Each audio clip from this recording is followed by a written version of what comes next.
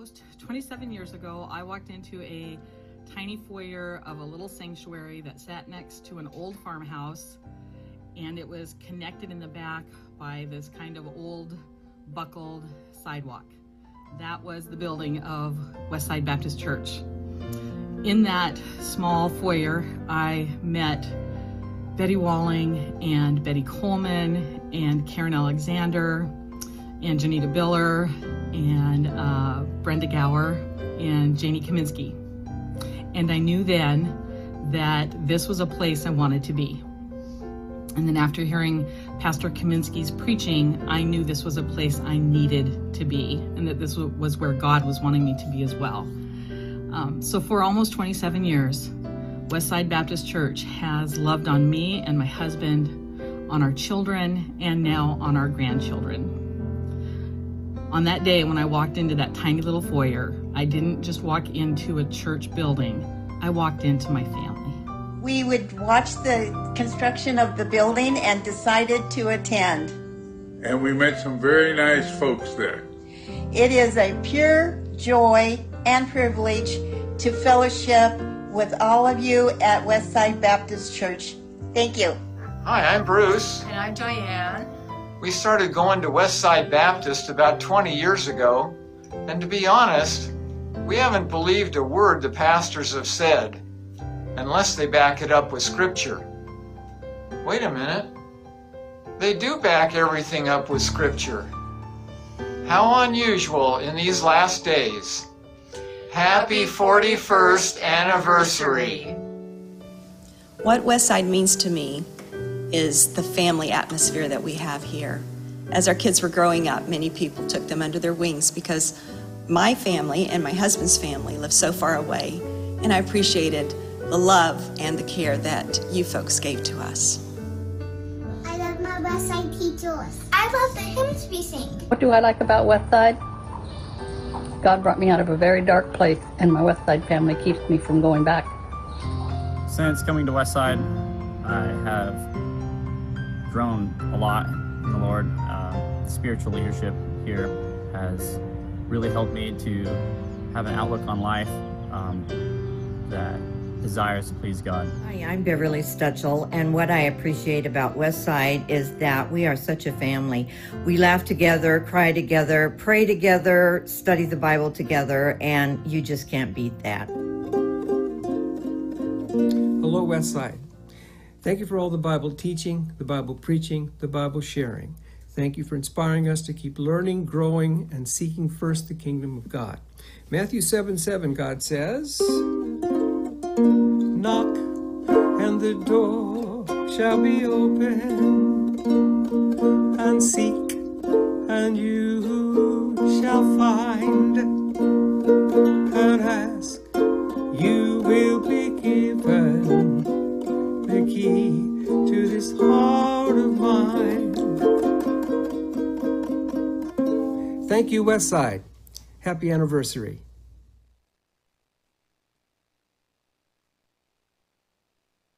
It's number 41.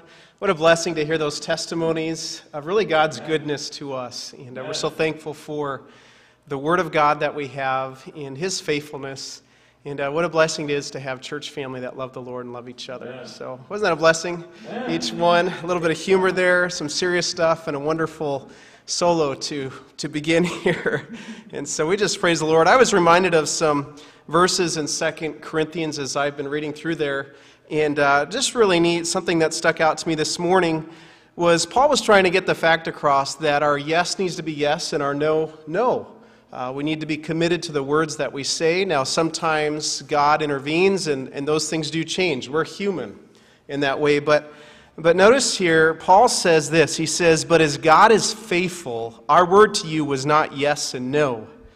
And he later says, was not yes and no, but in Him was yes. He acknowledged that the yes, the commitment that he was making was because of really the Lord. And he goes on, he says this, "For all the promises of God in Him are yes."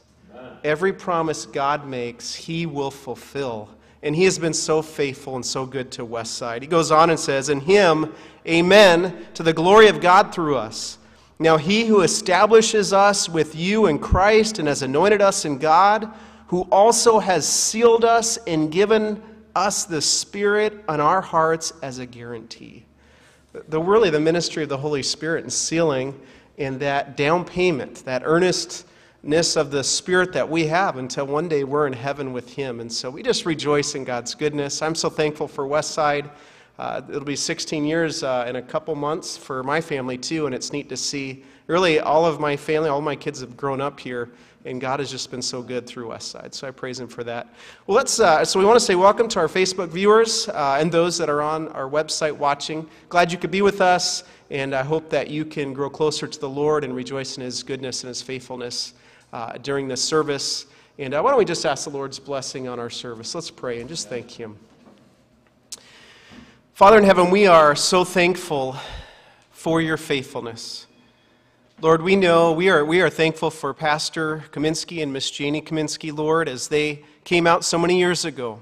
And Lord, how you really worked in their hearts. No doubt there were times of discouragement, frustration, hard work, mistakes, failures, all kinds of things. But Lord, you gave grace and mercy, and you were faithful. And I am so thankful for each one, really, is so many through the years that have made up Westside. It's really not just about Pastor and Janie or me or my wife or any of the staff. It's really about you and the family that you brought together. And Lord, even the newest person, the newest member, they're a part of Westside, and they make Westside what it is. And so we just thank you for this light that we can be in Eugene, Oregon, in the Northwest. And we just pray, Lord, that you'd help us to be faithful to you. As the Allens said in tongue-in-cheek there, they never believed a word that any of the pastors said unless it was backed up by Scripture. Really, that ought to be our attitude. And so, Lord, I pray that we would be diligent, as the Bereans were, to search the Scriptures daily, to know the truth, to know about you, but not just to be hearers or readers, but to be doers of your word. And so, Lord, help Westside to stay faithful. And we pray that you would help, even during the midst of this epidemic. Lord, help us to latch hold, help us to reach out to one another, help us to share you, the God of all comfort, with each other, to be praying for one another, and be praying that we can gather soon. And we're excited for some of the ideas to do those things in the coming future. So have your hand upon our service now. We love you, and we pray this in Jesus' name. Amen.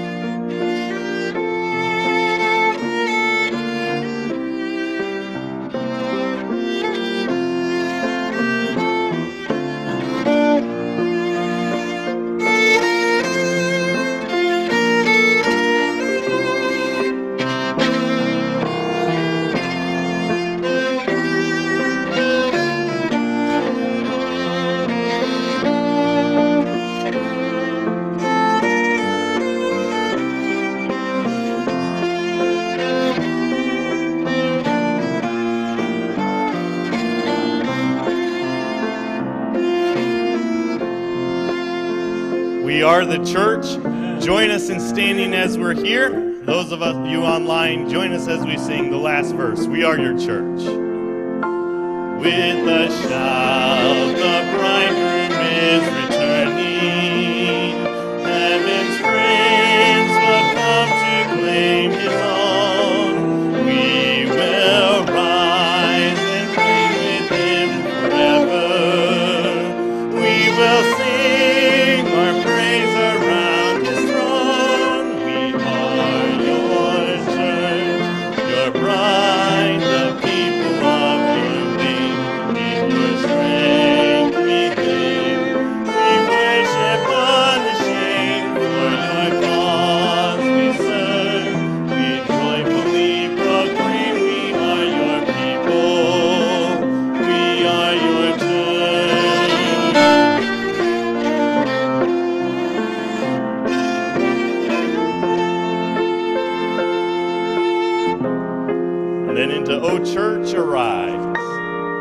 O church, arise and put your armor on. Hear the call of Christ our captain. For now the weak may say that they are strong in the strength that God has given. With shield of faith and belt of truth, we'll stand against the devil's lies. An army bold whose battle cry is love, reaching out to those in darkness. Our call to war, to love the captive soul, but to rage against the captor. And with the sword that makes the wounded whole, we will fight with faith and valor. When faced with trials on every side, we know the outcome is secure, and Christ will have the prize for which he died, an inheritance of nations.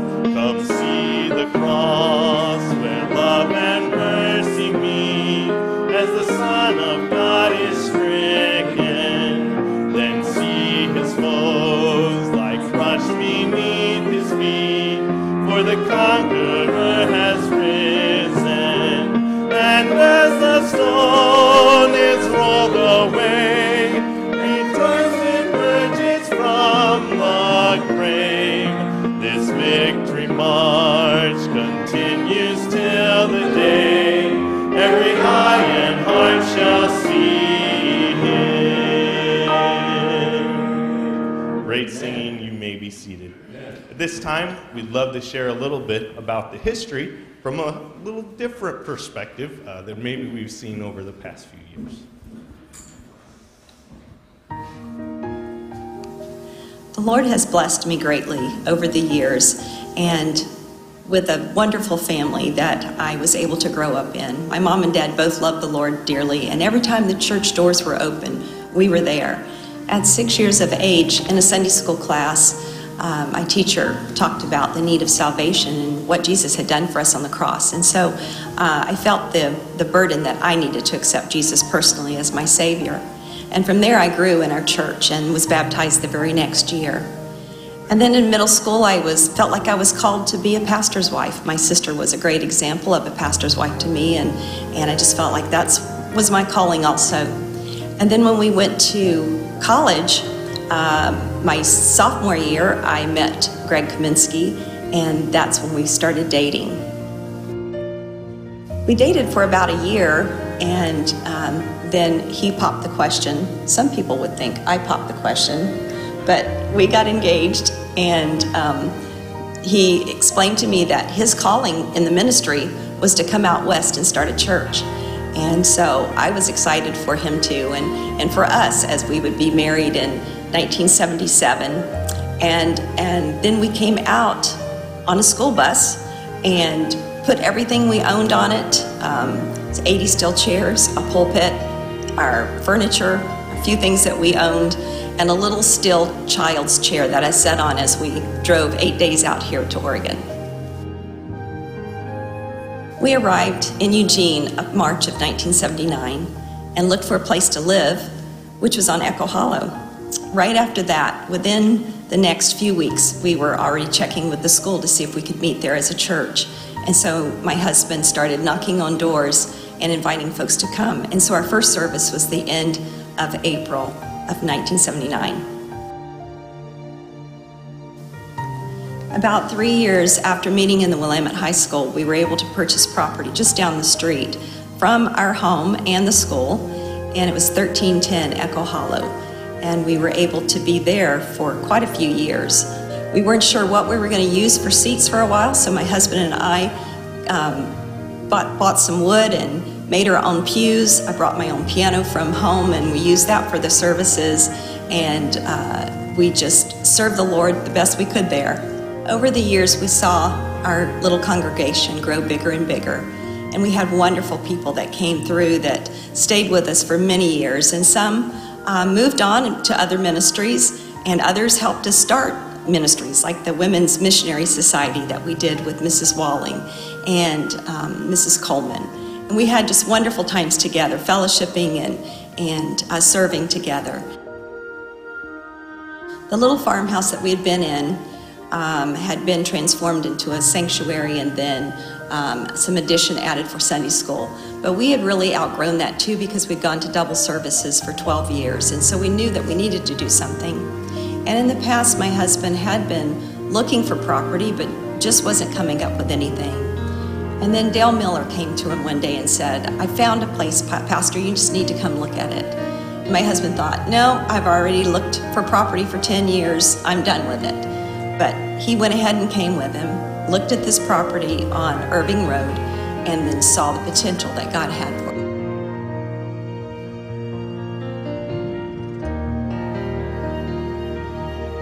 A verse that has meant very much to Greg and I is Psalm 84:11.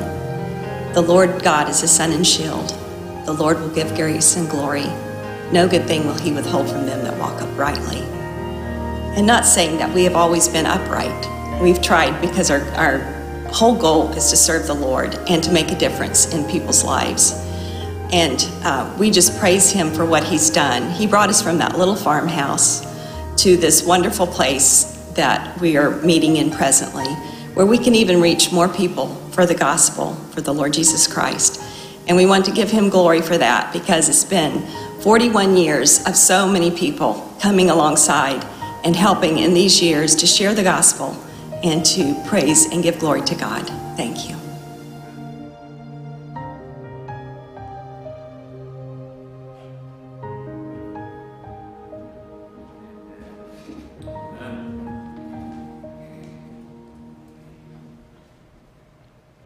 We are so thankful for my father-in-law, and I get to call her Mom, for the ladies in Scripture that we see, like Ruth, like Eunice, who hold up the arms of men in ministry. And for 41 years, Mom's had the opportunity to do that and been extremely faithful and encouraging to those of us who get to be part of the music ministry every Sunday as we sing, as the choir sings. We get to see her heart put into the ministry. And it's a reflection of what they have done for our community, but for the cross of Christ. And may it be an example to us as we continue forward, but may we look to the cross. May we raise it high, as that's been the goal of theirs and of Westside Baptist Church, to present the cross, not any of us ourselves individually, but to share the gospel with the world and to those in need. It's because of that we can stand, we can sing, the church is one foundation. It's Jesus Christ the Lord. It's not any one of us. It's not anything that we could do. But Jesus Christ, as we build our foundation on him, we can see great and wonderful things happen. Join me in standing as we sing, "The Church is One Foundation." And then we'll join in singing, "Great is Thy Faithfulness." The church is one foundation, is Jesus Christ alone. She is his new creation, like water and the word. From heaven he came and sought her to be his holy bride. With his own blood he bought her, and for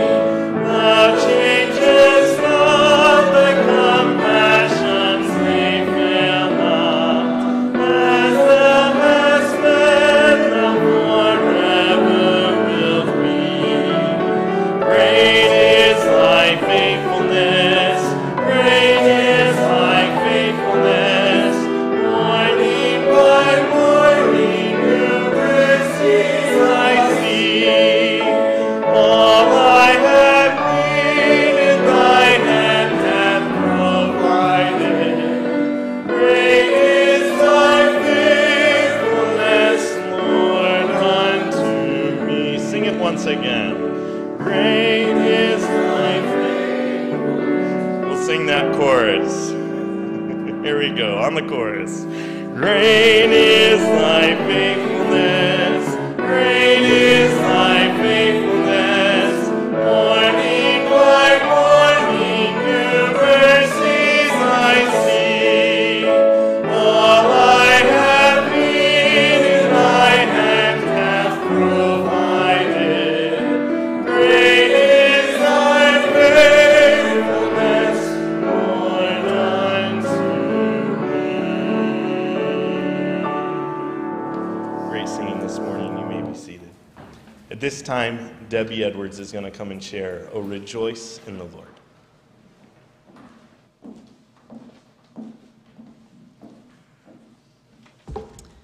Good morning. I wanted to do a video too, but now I get to do it in person. Over 26 years ago, it was by Denise Larson's husband, Mike, came to my job and handed me a brochure. And then my next door neighbor gave me the same brochure. And I'm like, two? Well, that's just a confirmation. I need to check out this church. And I am so glad because that was my second life, had just begun. Met my husband, and life just took on. We had 3 boys we raised in this church. And the Lord has shown me so many friendships and so many things that He has brought into my life. And I just said, Lord, just use me as you see fit. I'm not perfect, but His way is. So the song I want to bring to you today is penned by the great author, Ron Hamilton. He had penned the words from Job 23:10. But when I am tested, I shall come forth as gold. Thank you, Janie.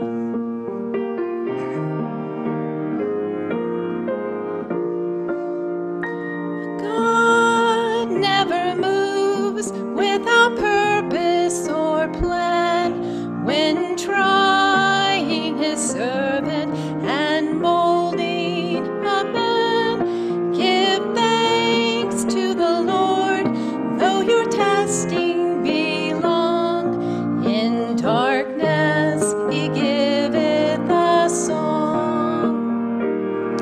Oh, rejoice in the Lord, He makes no mistake. He knoweth the end of the path that I take. For when I am tried and purified, I shall come forth as gold. I could not see through the shadows ahead, so I looked at the cross of my Savior. Instead, I bowed to the will of the Master that day. Then peace came and tears fled away. Oh, rejoice in the Lord, He makes no mistake. He knoweth the end of the path that I take. For when I am tried and purified, I shall come forth as gold.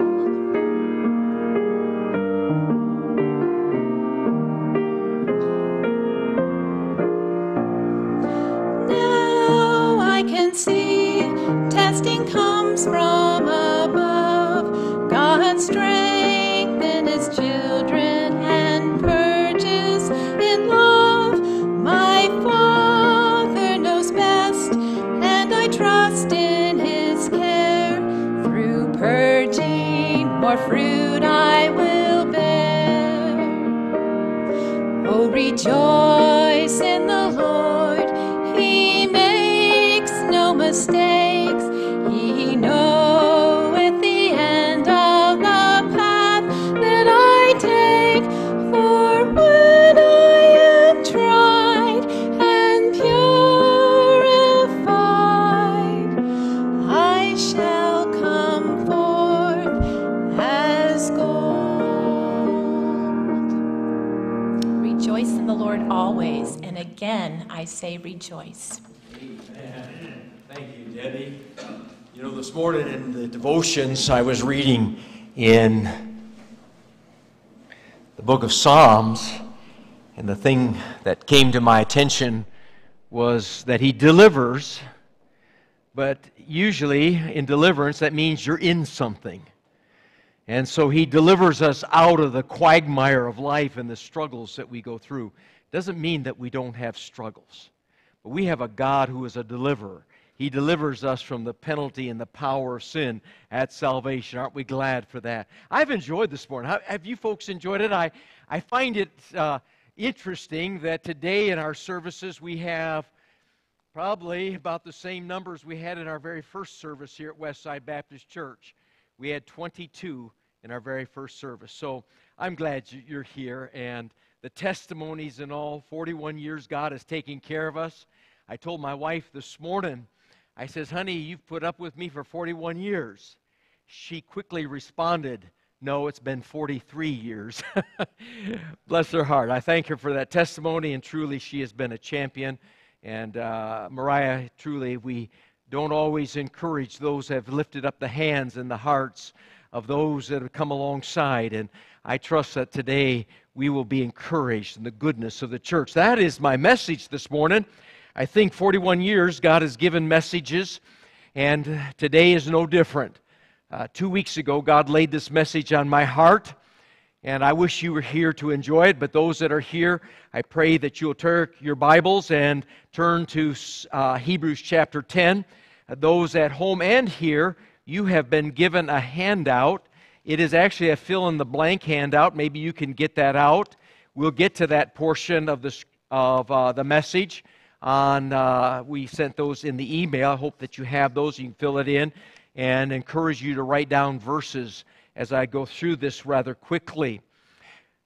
People are encouragement, of course, and I thank the Lord that this week there were people who, just like the video, testimonies of people that shared those things with me, and I think of hearing from Ruthie Rankin, who said 26 years ago she accepted Jesus Christ as her Savior.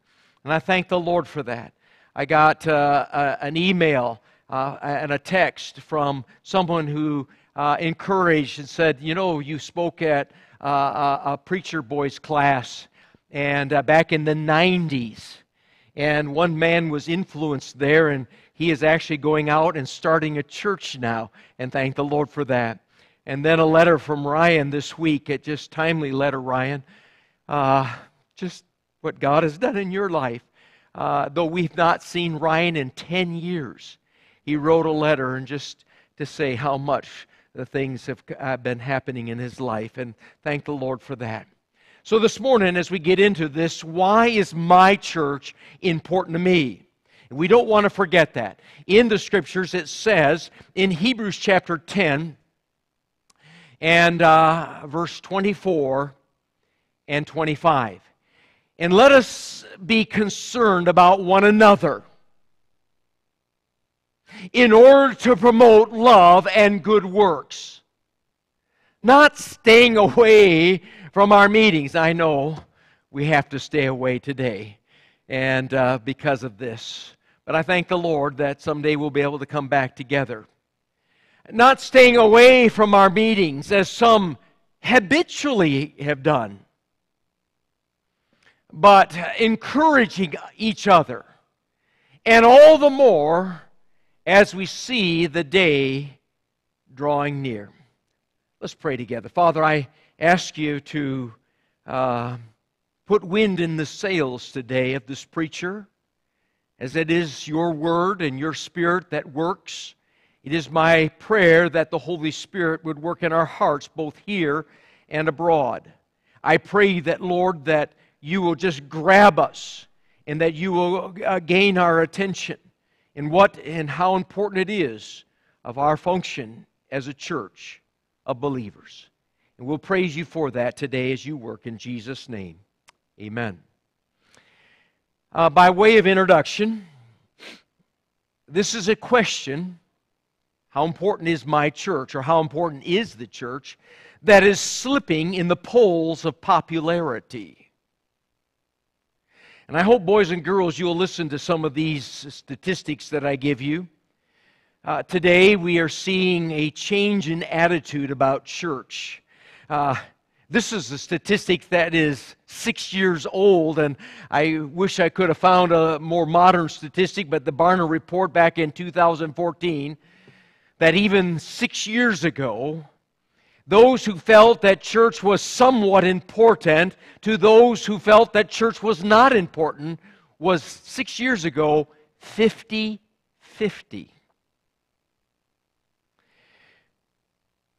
The church attendance has been declining. Regular attendance, and I say that regular attendance is no longer regular attendance. And those, I read one thing, it was about being there 50 weeks out of 52 weeks, or 3 times out of a month. Today, the average regular attender considers it regular attendance if you come 1 in 4 to 6 weeks.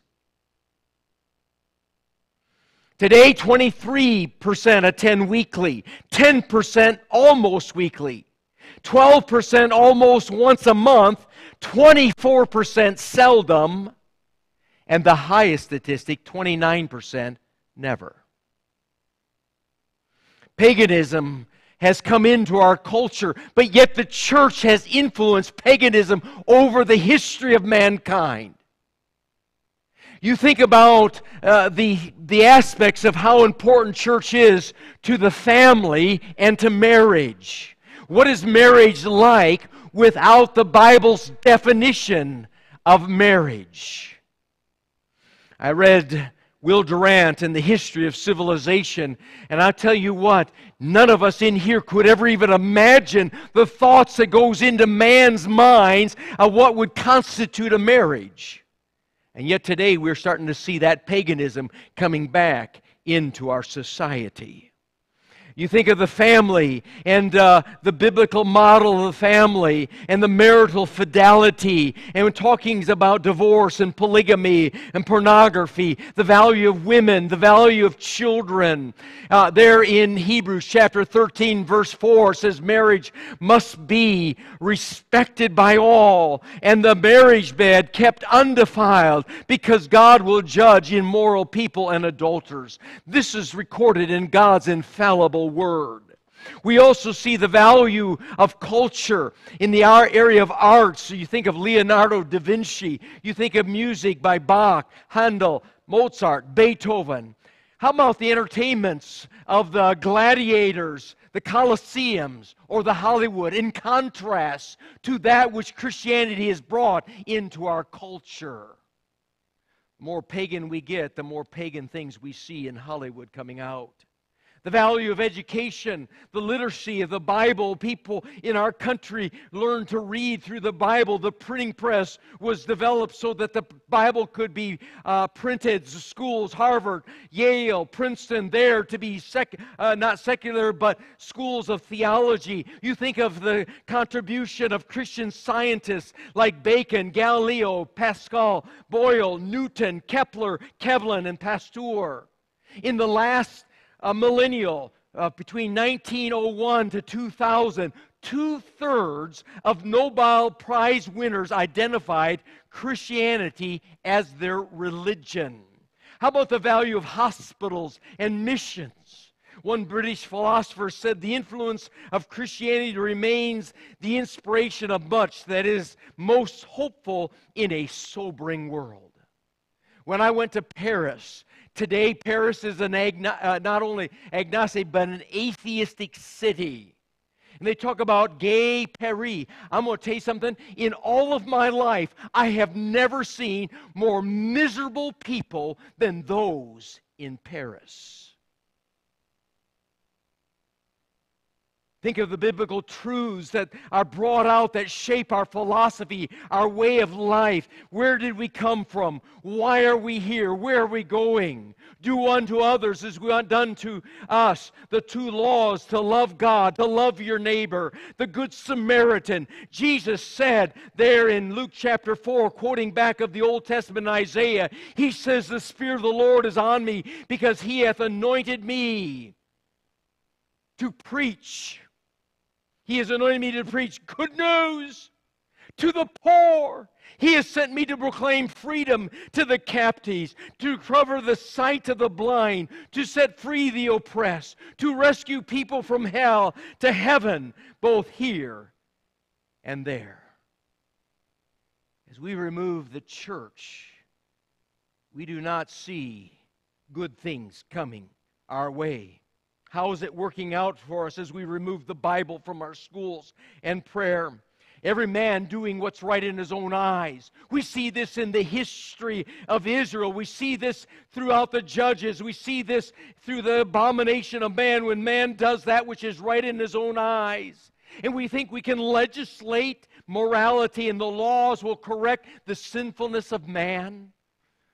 The only thing that will correct man is the regeneration of the heart through the saving truth of Jesus Christ as their Savior. He came to deliver us out of the bondage of darkness and to give us light. The value of the church. You know, we go to the mechanic if our car needs to be fixed. Isn't that correct? We go to the doctor and the dentist if we are sick physically. Man is sick spiritually because of the sin nature. And the real answer is Jesus Christ and what the Bible says. You shall know the truth, and this truth will set you free. We talk about slavery, and we talk about the struggles of life and things like that. Do you know the Bible has the right answers to all those aspects? People today are more enslaved than before the Civil War because of the addictions and the appetites of their sins. The church is a hospital for sinners. We are a work in progress here. The Bible talks about hypocrisy, and there's probably no one in the Bible that used that word more than the Lord Jesus Christ, because there is hypocrisy. Because it's not a religion, it's a relationship with Jesus Christ. We take antioxidants, anti-aging stuff. I say stuff because I don't know what it is. You can tell by the appearance. We'll take vitamins. We'll want to stay healthy. One man said, if I knew I was going to live this long, I would have taken better care of myself. If you knew what the stocks were going to do, would that cause you to change your investments? How you either put in or took out? If you knew the economy was going to crash? You know, God knows the end times, and He tells us that difficult times will come in the last days. And the solution is getting into the Word. Paul is telling Timothy this in 2 Timothy chapter 3 and verse 1, and then he's going to get into the importance of preaching the Word. We hear about global warming. God knows about global warming, doesn't He? He says in the end times, the elements are going to melt. This world has not seen anything to the disasters that are going to come in the end times. Now, we're going to get into the outline that you have there in front of you, and I encourage you to write down the verses. In fact, I have 10 things. These were put out in an article that I read. I want to embellish them, add to them. It is my prayer that this is true about Westside Baptist Church, is what is the value of the church, a Christian church, a Bible-believing church. I would hope that you would text some of the thoughts that you have here, but take notes if you would and fill in the blanks. Number one is to hear the preaching of God's Word. You know, that is paramount at Westside. And I thank the Lord for the testimonies and those that talked about what the church meant. I, again, think of Bruce and Diane saying those things. And it ought to be that way. The Bereans were more noble than the Thessalonians in that they searched the things to find out, is that the truth? There's no preacher who is infallible. We need to take our sources from the Word of God. There's no religion that is correct in all aspects. But I'm going to tell you, the Bible is infallible. It is the Word of God, and it has been preserved over thousands of years, written over a period of 1,500 years on 3 different continents by 39 different authors. It is the Word of God because it is God's Word. He breathed it into the writers. As you come into our church, you see out here in the foyer, it says we want to have excellence in His Word. May God be glorified in that. But yet people are not coming to hear the Word, and they're staying home. And let me give you, just before we go on, just the 10 reasons why people are not coming to church today. There's great affluence out there, and people don't think they need God.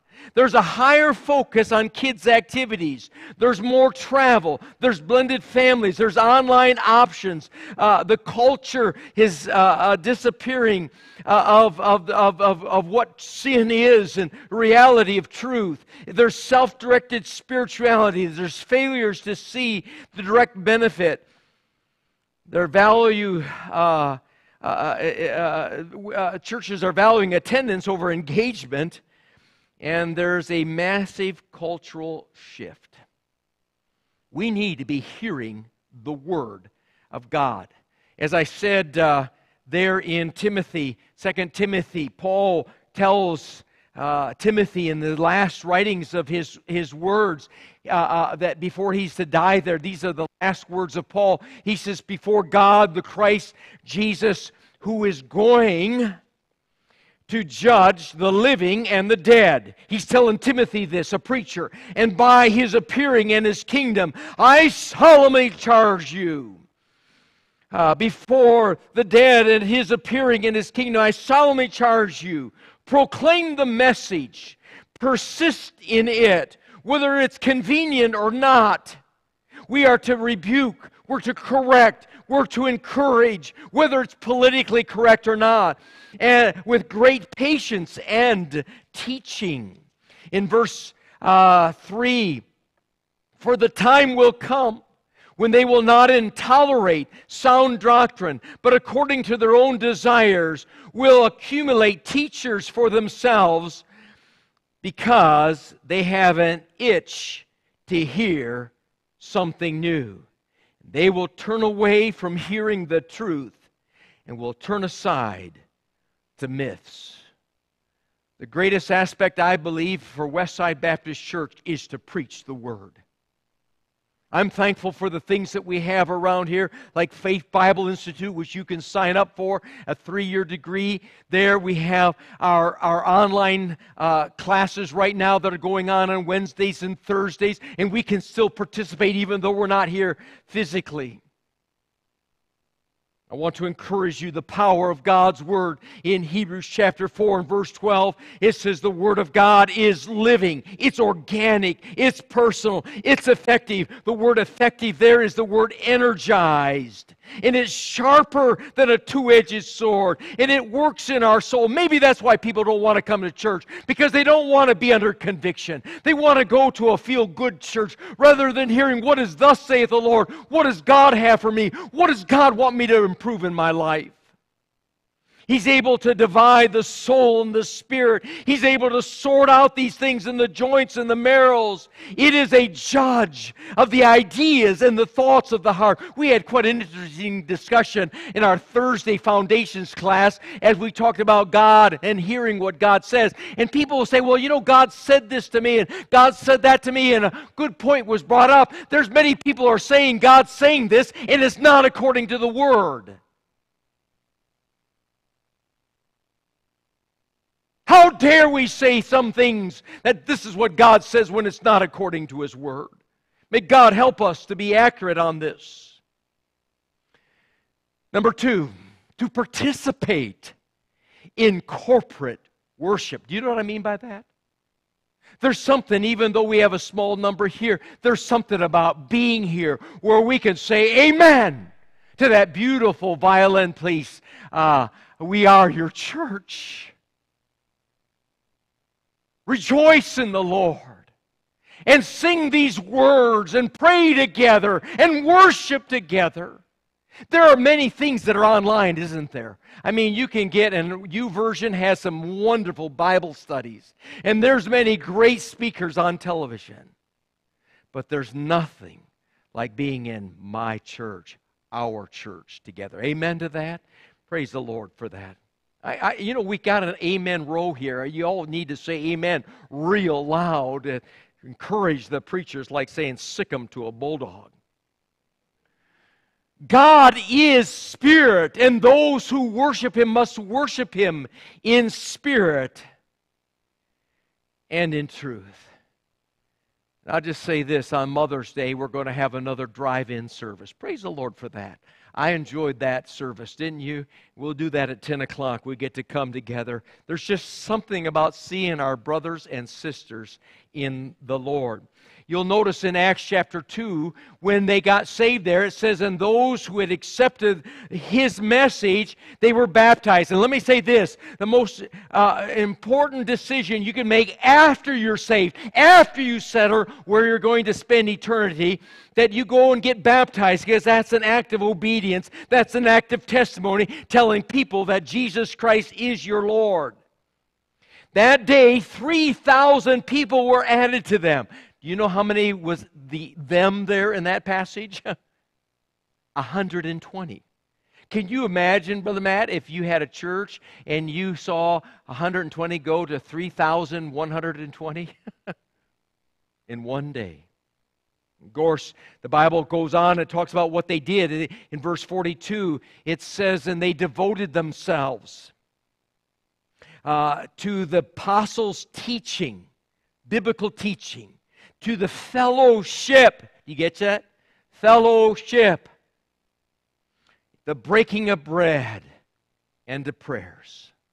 Praise God for the example of the very first church here as they met together, going house to house. And the Bible says that God added to the church daily such as should be saved. Number 3 on our list is the sharpening of iron. When we come together, we are able to sharpen each other. The Bible says in Proverbs 27:17, iron sharpens iron, and one man sharpeneth another man. May God help us to sharpen each other in the understanding of the Word, in the understanding of what God would have for us in our lives. Number 4, to exercise our giftedness. I don't think a lot of people understand this, but God has gifted those who have been born again with spiritual gifts, and the reason He gives those gifts is so that those would be incorporated into the services and into the church.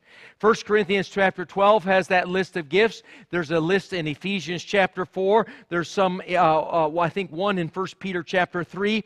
There's there listed in Romans chapter 12 in verse 6. It says, according to the grace given to us, we have different gifts. Each one that's sitting here, we have different gifts. We're not all the same aspect of what God has laid on our hearts of what He would have us to do. To understand this, that when God saves us, He has created into us a vessel to be used for His glory. We know works does not save us. Ephesians tells us this.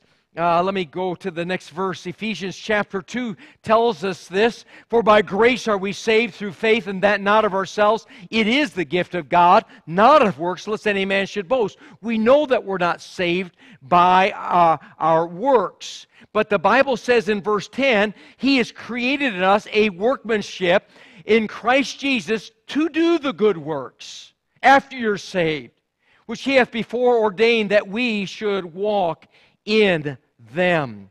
And He allows us to come together, and as He finishes this list there in Ephesians chapter 4 and verse 16, we need to understand that He makes this whole body, the membership, the people together, fit together perfectly. He brings us into the church. He wants you to have a local church. He wants you to belong to a local church and to get involved in that church. as each part does its own special work. John, do you know that you have a special work here at Westside Baptist Church? Teresa, you have a special work here at Westside Baptist Church. I try to challenge our technicians back there. You have a special work as you have the opportunity to bring this to the world, messages where people can hear and be brought under conviction and possibly come to know Jesus Christ as their Savior. The special work. It helps the other parts to grow so that the whole body is healthy and growing and full of love. That's why we're there. Can you imagine if I lost one of my fingers? Would that be a big deal? If this week someone chopped off one of my fingers? You see, to God, each of us is a part of the body and a member. Yet today, people can just leave one church and go to another. I was thinking about this. Maybe I don't want to be gross or anything, but can you imagine? I'm going to chop off my finger. I'm going to give it to you, Nathan. You have that finger. It won't look good on you, Nathan, let me tell you. We need to fit where we belong and belong where we fit. He talks about this not only there, but in chapter 2, and I think this is one of the most marvelous verses to me as far as what the church is all about.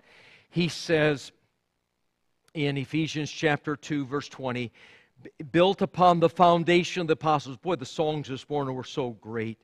And the prophets, Christ Jesus being the cornerstone, in whom the whole structure being joined together groweth into a holy temple in the Lord. In Him you also are being built together into a dwelling place for God by the Spirit. God, Paul is writing to the Ephesian church about them being joined together and how they belong there. You know, we have membership at Costco. We have membership at Bimart. We have membership at Netflix. We have membership at Amazon Prime. What about the church? Do we see ourselves as a vital part of the church? Getting involved, being engaged. One of the reasons why people don't grow in their churches because they don't get engaged in their church. There in Luke chapter 10, the Lord instructed His disciples. He says, pray for the harvest. It's great. But pray for the laborers because those are few. Let me read you that passage there. His instruction to them, the harvest is great, but the workers are few. So pray to the Lord who is in charge of the harvest, asking Him to send more workers into His field. Number 5, to encourage one another, including your pastor. And I've been encouraged this morning. I really have. Thank you, Debbie, for your words that you said here. Janie, thank you for those words. It brought me to tears this morning as I think back over the 41 years that God has allowed us to serve here. Encouraging one another, including your pastor. The word encouragement or the word edify means to build up. There are many passages that are the one another passages. You know, if we're not assembled together, how can you do those things? Does that make sense? I hope you'll think about that. Paul, is he writing from prison to the wonderful church there in Philippi, he says to them, he says, I give thanks to my God for every remembrance of you, always praying with joy for all of you in my every prayer. I thank the Lord that I get to pray every day for every one of you. I thank the Lord for what God has done at Westside Baptist Church, the wonderful folks here. Because of your partnership in the gospel from the first day until now. I am sure, verse 6 says of this, that He who started a good work in you will carry it on to the completion until the day of Christ Jesus. It is right for me to think this way about all of you because I have you in my heart. And you are all partners with me in grace, both in my imprisonment and in the defense and the establishment of the gospel. the church is there for the gospel. He encourages them. You find as he concludes this chapter, he asks them, strive together for the gospel. Do you know if a church loses its evangelistic effort, it will start having strife instead of striving? Important things that a church does. And we need to be on guard because wolves try to come in. And Paul writes to the Ephesian elders whom he loved greatly, and he says, be on guard of the flock among whom the Holy Spirit has appointed you as overseers to shepherd the church of God, for he has purchased them with his own blood. The pastors are to care and to feed for the flock. To find godly mentors, number 6. Not only to help pastors to grow, as Timothy was encouraged in chapter 2, verse 2 in 2 Timothy, he says, in what you have heard from me in the presence of many witnesses, commit to faithful men who will be able to teach others also. We are to be training people in the ministry. We're to be training people in the service of the King. And I'm going to tell you something. It is a great place to learn how to be a good husband. Would you not agree with me? It's a good place to learn how to be a good father, a good wife, a good mother, now or in the future for you that are not married like Nathan here. We walk with the wise. We associate with people that have character and moral values. We teach our children to walk that way as well. Number 7 is we teach our kids to love God and the importance of the church. You know what? If it's not important to you, do you think it'll be important to your kids? This passage of Scriptures in Luke chapter 6, verse 40 says, a disciple is not above his teacher, but everyone who is fully trained will be like his teacher. And I want to encourage you parents to be a good teacher. Number 8, to be lights in the community. You can imagine as we come to church, there we are a beacon to our community. That's why I don't like going shopping on Sundays. I don't like mowing my lawn on Sundays. I want to come to church on Sundays. And not only to come to church on Sunday, but I want to live my life so that people see Jesus Christ in there. The Bible says in John 13:35, by this all men shall know that you are my disciples, that you have love one for another.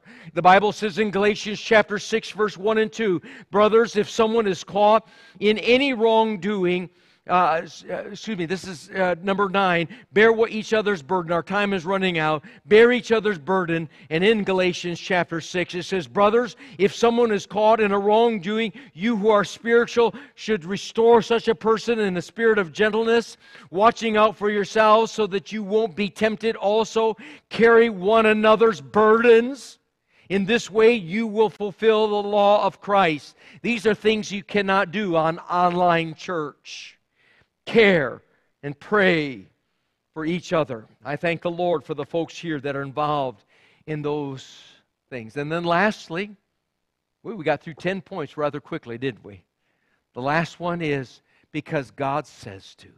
We need to become in the church, the verse that I read at the beginning, and let us be concerned about one another in order to promote love and good works. Does this make sense now as we've went through the 9 previously? What the church is about, what it should be about. To be a healthy church, these things need to be at Westside Baptist. It needs to be in your life. It needs to be in my life. We're not playing church. We're not going through the motions. Not staying away from our meetings, as some habitually do, but encouraging each other, and the more as we see the day approaching. It seems like the gates of hell are trying to close the doors of the church, and it's not being closed by the political aspects, it's being closed by the unfaithfulness of God's people. If we understood eternity is coming, we'd be more ambitious. David Jeremiah said, every believer is commanded to be plugged into the church. D.L. Moody said, church attendance is as vital to a disciple as a transfusion of rich, healthy blood to a sick man. A.W. Tozer, understand this.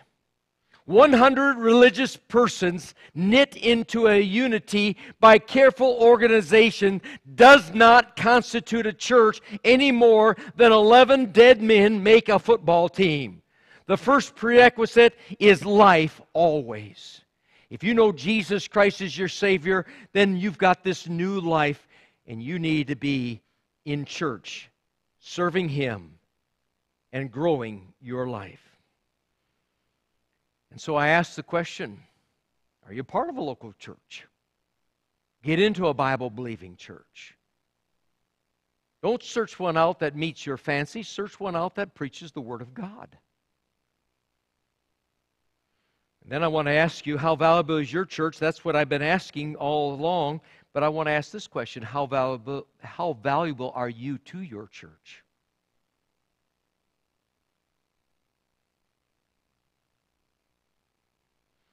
Jesus left heaven because you were valuable enough to die for. E.M. Bounds says this, and this is some of the concepts of which we will hopefully always have here at Westside Baptist Church. What the church needs today is not more machinery, or better, not new organizations, or more novel methods, but men whom the Holy Ghost can use, men of prayer, men mighty in prayer. The Holy Ghost does not flow through methods, but through men. He does not come on machinery, but on men. He does not anoint plans, but men. Men of prayer. I want to challenge Westside Baptist Church. We need to be Spirit-led men of prayer and men and women of prayer. Amen to that? Let's just bow our heads as we close our service today. The 10 points, we come to hear preaching, to participate in corporate worship, to sharpen iron, to exercise our giftedness, to encourage one another, to find godly mentors, to teach our children to love God and the importance of church, to be lights in our community, to bear one another's burdens. And God commands us. Have you taken a casual aspect to what God would have for you in your giftedness, your call? God called me 49 years ago to be a pastor. And today I thank Him for allowing me the privilege to serve Him. When it's all said and done and we say our final goodbyes here in this life, we go on into eternity. Number one, you want to make sure that you're going to go to the right place because of Jesus Christ and you've put your faith and trust in Him. Number two, you want to finish well the life that He's given you. And I'm going to tell you, the gates of hell are trying to thwart the church and you and to discourage you and defeat you and cause you to have struggles in your life so that you give up and you quit. It will be worth it all when we see Jesus Christ. So let's make the right decisions. Invite Christ into your heart. If you need to, make a commitment that when these doors are open, we're going to be there, we're going to serve, we're going to find what God has for us, and we're going to serve God until He comes back. And we're not going to give up. It's required in stewards that a man be found faithful. And I'm going to tell you something that's easy. It's far easier to give up at this point. But you'll discover the horrible consequences of that in the end. May God help us to be men of prayer, women of prayer, faithful, serving, doing what God wants. So we go in this invitation. God, you help us to make the right decisions. If you'd like to text me your decisions, or you want some prayer, some counsel, you can text Pastor Nathan or myself, and we'll get back with you. You can call us, get with us. We'll try to get back with those decisions, for eternity might depend on what decision you make today. The thing that you might do today, you might find out 30 years later that you had an influence in a young man's life so that he is going to go out and now start another church. And it might be in eternity we find out what God has for us. God, you bless and work.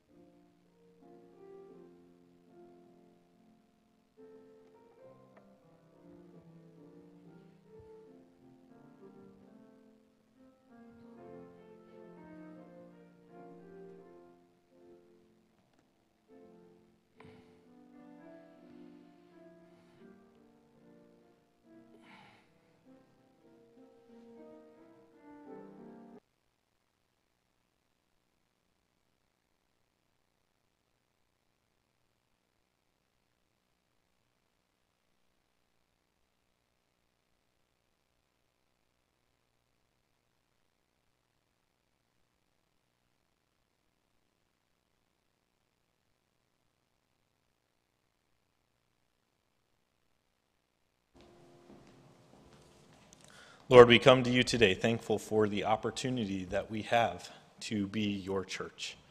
We thank you that we are able to come boldly before the throne because of the work that you did for us on the cross. And we ask that we would live as you've called us to live, that we would reach out to those in need, that we would see the importance of not forsaking the assembling of ourselves together, that we would not be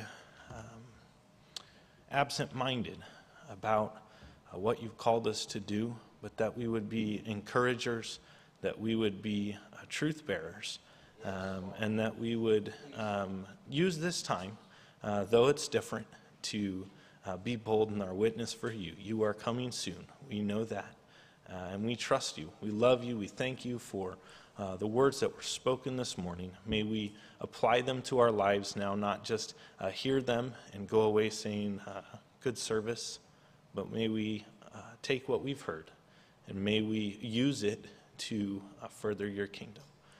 We love you. We ask these things in your name. Amen. Amen. We do want to thank you for joining us today, here in person or online. We are thankful for the opportunities that we have to do that. We do have a few announcements coming up on April 28th at 7 p.m. We're going to have a marriage tune-up. So guys, ladies, if you're sitting there next to your husband right now, here's what I want you to do. Take one finger, place it in your ear. Take your other finger, place it in your neighbor's. No, I'm just kidding. Ladies, place both fingers in your ears. Gentlemen, I'm talking specifically to you right now. You have the opportunity to set this time aside, to get a snack, to put it on your calendar, and ask your wife to spend this time with you. So make a point to do that. I'm going to make a point to do that, so hopefully my wife has her ears plugged as well. But this is going to be a great opportunity just for us to build our relationship together at home. And this will be this Tuesday at 4 o'clock our time. That's right. This is 7 p.m. Eastern Standard Time, so it's 4 o'clock our time. So be sure and take note of that. Faith Bible Institute, registration is open for the fourth semester, and there is a $25 discount for those who are brand new or those who were not in the spring semester class, so be sure and take advantage of the discount that you can get to be involved in that. We also do have a virtual baby shower that is coming up for Jenna Shannon. She has not had the baby yet, just so you know. This is a virtual baby shower for a baby to be born soon, Mr. Miles. And so we are excited for Matt and Jenna, and they are registered on Amazon and Target as well. You can go there and look some things up. At 10 o'clock on Mother's Day, kids, men, ladies, It's Mother's Day. We're going to be doing a drive-in service, so bring your mother with you. I had the opportunity yesterday to talk to a gentleman named Gary. He said his mother's 81 years old, but she would love to come and join us for this. And so make a point to bring your mom to church. It'll be a great encouragement to you. We will be doing the FM transmitter out on the parking lot. This is short range, just so you know. You can't just tune in at home at 87.7. You need to physically be in our parking lot for that to work. And then for those of you that cannot be here with us, we will also be live streaming on Facebook. We will be handing out our new 2020 directories as well at that time. So there's some incentive. If you were on the fence about being here in person, you're not going to get the physical copy unless you're here in person until a later date. So you're going to want to be here for that and bring your mothers with you for that time. We are going to continue our day of fasting and prayer on Wednesdays, so join us in that, setting a time apart when we can pray for our church and our community. And it's been a great encouragement to me as we've taken some of these times just to focus a little more on what the Lord would have for us during this time. We will continue to stream our 7 o'clock service or our study through prayer with Pastor Nathan on our Facebook Live. And then on Wednesdays at 7 o'clock as well, Brother Chris Edwards is doing a Zoom class. And you can be involved in that, but you need to reach out to him, or you can email the secretary, and they'll make sure that you're able to be added to that class. But that's at 7 o'clock on Wednesdays. And then on Thursday at 11 a.m., Pastor Kaminsky is doing Foundations Bible Truths for Christian Growth, and he can send you the link to that. But once again, you do need to reach out either to him or to the secretary here at Westside so that they can get you added to those things. We want to encourage you to continue to give during this time. We have missionaries. If you look at how things are going for you right now financially, keep in mind we have missionaries who are completely dependent on where they are at because of the support that we've promised to help send them. And so your tithes and your offerings play a big part in these people being able to stay on the field and being able to continue to do the ministry that the Lord's called them to do. So we want to encourage you to continue to give. The Lord loves a cheerful giver, and he will give back so much more than you could ever give to him. So think through what you have available during this time that you could even use to be an encouragement to those who are in need. And then today, again, we are celebrating our 41st year of ministry here, Westside Baptist Church, and we do want to say thank you to Pastor Greg and Janie, as they've had a huge role in the church here, and just thankful for the Lord leading and guiding in their lives. We are going to also be having, I just want to make mention of a few things that were not on the slides. We will be planning to do a drive-in business meeting, so put this on your calendar and we'll continue to announce it. But this is going to be a drive-in business meeting on Wednesday, the 20th of May. So this is giving you time to plan out, but it's going to be a little different. We're going to do our business meeting at 6:30 on Wednesday, and it's going to be drive-in style. And we have a couple things that are going to be covered. I believe we're going to be looking into bringing on some missionaries and some things like that. So you being here for us to be able to do some of those church functions, to get the paperwork side of things covered and the voting and that type of thing. Make your plans to be here for that. We are going to start our Sunday school in about 10 minutes, and we are not going to stop the live stream today. We're going to continue that straight through, so you can just leave it running where it's at. And my daughter, Mylia, she said, "Dad, what I need you to do is turn around in the TV and say hi to me." And I got thinking about that, and you know what? Right now is a great time for you at home to turn around, maybe not physically, but turn around and say hi to someone. So I'm going to say hi to my Leah and McKenna and Melissa, even though they can't be here right now, and my mom in Florida. And I want to encourage you to do what I just did right there. Pull out your phone, call somebody, maybe FaceTime somebody real quick, and just say, "Hey, you know what? We can't be with you right now, but how are you doing? And what did you learn from the service today?" We are thankful to be part of Westside, thankful for your part in the family here at Westside, and we'll see you back with us in 10 minutes.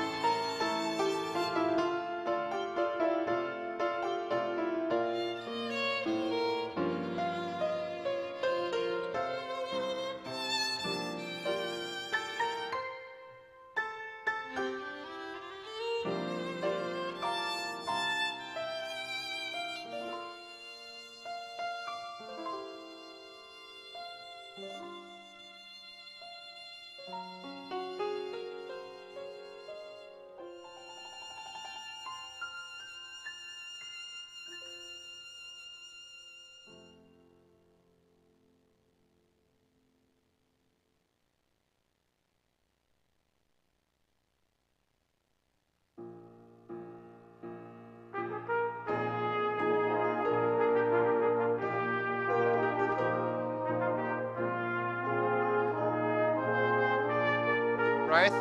Was it one closer last time, or was that the row you were in? Testing 1, 2, test. Can you hear me? 3, 4.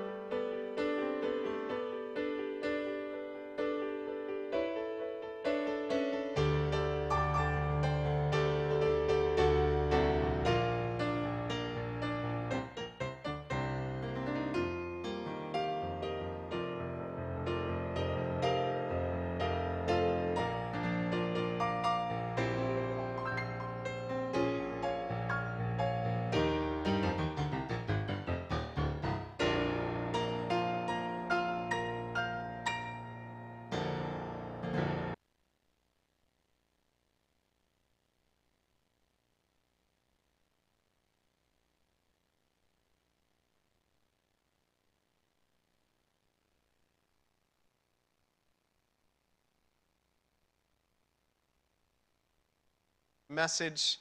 And I don't know about you, but I long to be back together with all of God's people and church family. And I know at the same time we're setting habits up, and so it could be easy for some of us not to come back as well, but we've got to make sure that we keep all those things in perspective. I think we've had a great turnout online and things, but it's nothing. It's not the same as being here. So I think we do need to social distance a little better right there, though. So I don't know if you can be on that, PK. That would be good. Just, can someone help with that? Because I think that's important for us. So we do want to, we're going to be in the Word of God today in 2 Kings chapter 12. 2 Kings chapter 12. And so we are going to be looking and covering a lot of material today. And so I cannot do it all, but I'm looking forward to what God has for us in that way. And so the last couple lessons that we've had, we've looked at really God doing miraculous things. In miraculous times, it means that there's going to be faith factors. There's going to be times that it seems insurmountable. It's going to be hard, and it's not going to make sense in our own thoughts how we're going to overcome these things. And so we've got to look to God to help.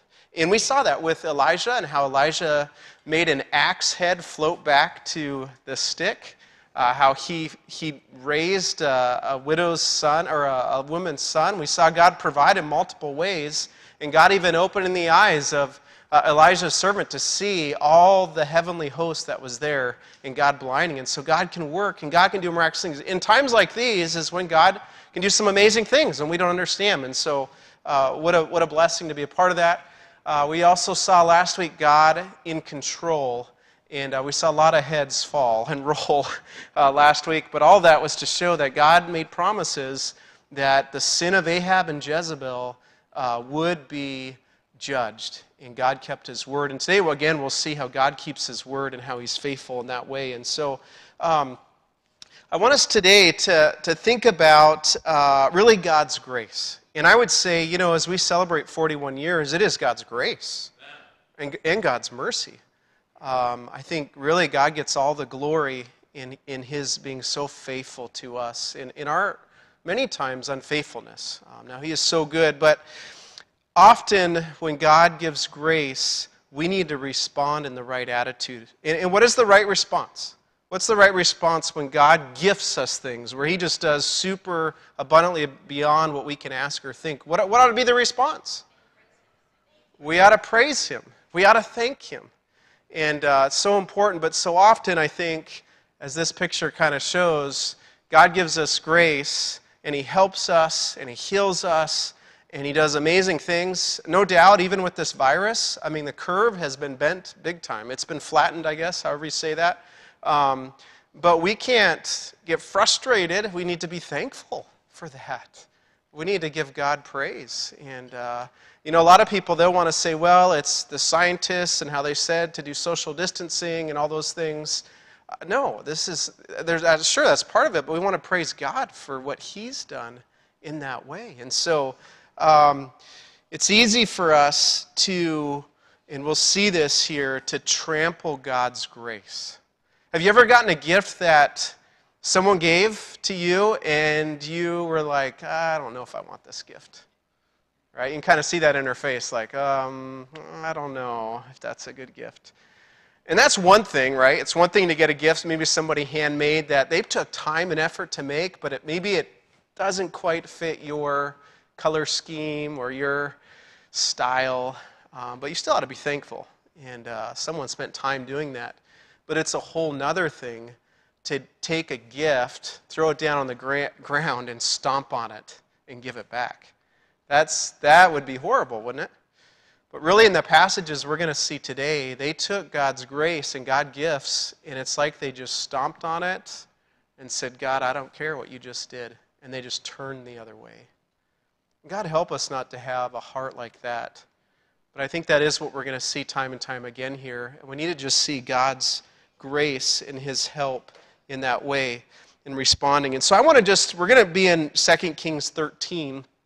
And we'll try to get through chapter 17, and that's going to be difficult to do, but we'll cover some a little bit there, and then we'll also be in 2 Chronicles, I believe it's chapter 25. And so if you want to even bookmark your Bible, chapter 25 of 2 Chronicles, that would be good too. But I have to go back a little bit from last week, and that is I want to look at Joash, or he's also called Jehoash in the Bible there. Joash, he was the one that was hid for 6 years in the palace of, remember the evil grandmother? She went and killed all of our grandkids. Wow, wonderful grandmother, just horrible. But she was hid there by, it would have been her daughter. And so God hid her, and then Jehoiada, the priest, took him under his wing, and really, as they were together, Joash was a wonderful king. And he became king at a very, very, very young age. And God used him in a mighty way, but when that priest died, he changed and his heart became really hard. And it's really a sad deal there. But I want us to see here in 2 Kings 12, 2-3, it's on the screen there.